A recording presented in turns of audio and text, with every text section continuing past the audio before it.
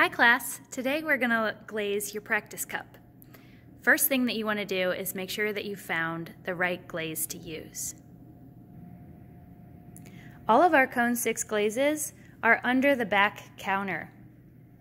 You're going to want to make sure that you look on the label and make sure that it says Cone 6. If it says anything other than this, Cone 6, you should not use the glaze. Remember that the colors of the glaze are different than how they will turn out. Check our test tiles to know for sure how the glaze turns out on our clay. For example, if I like this color glaze, that one's called Nassau Blue. The next thing you want to do is make sure that you've really stirred up the glaze and made sure there's no sediment on the bottom of the bucket. The glaze should be somewhere in the consistency of heavy cream. If it looks like yogurt, don't use it. If it looks like skim milk or water, don't use it. Also, make sure that your tools are totally clean. This one, for example, would contaminate the glaze because it has some other glaze on it. If you want your cup to be functional, meaning that you can drink out of it, eat out of it, anything like that, it's incredibly important to completely glaze the inside. That makes it food safe. If food were to be put inside this cup, it would absorb into the pores, or water would leak out of it. So when we're glazing for functionality, we want to make sure we completely glaze the entire inside. It's often nice to glaze the outside, and don't forget that you can glaze all the way up to the edge of your foot ring. So only the part that touches the table needs to remain unglazed. Here's an example of a different kind of foot. I can glaze almost the entire pot except for those little spots that touch the table. Now that I'm ready to start glazing my cup, I've stirred my glaze. And remember, the way that we apply glaze is by laying it on. So I'm not brushing back and forth a million times. I'm laying on a coat.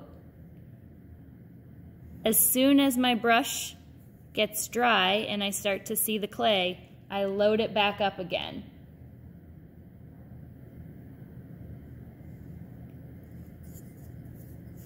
You'll see that the glaze dries pretty fast.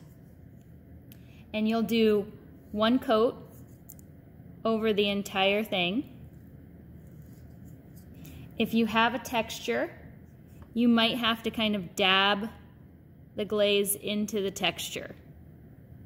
Now that I have one coat all the way around and it's dry, I'm ready to put on a second coat.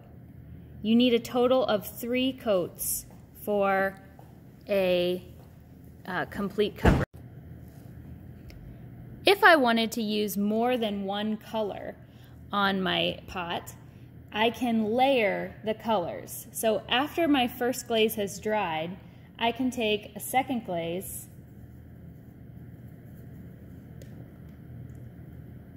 and apply it over top of the first one. Where the colors overlap, you'll likely get a new color.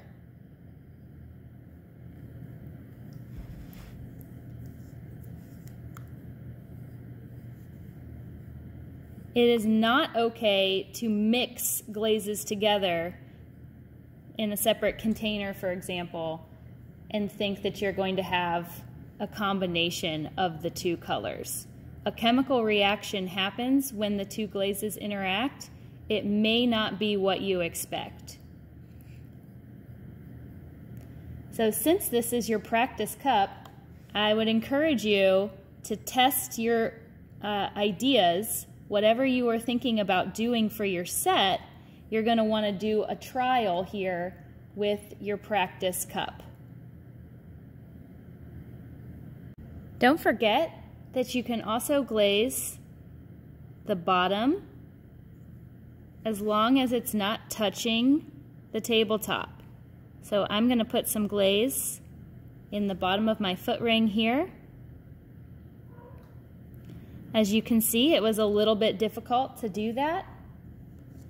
So after I'm done, I'm going to make sure that there is a clean ending edge and that there is absolutely no glaze on the bottom by taking a damp sponge and wiping that glaze back.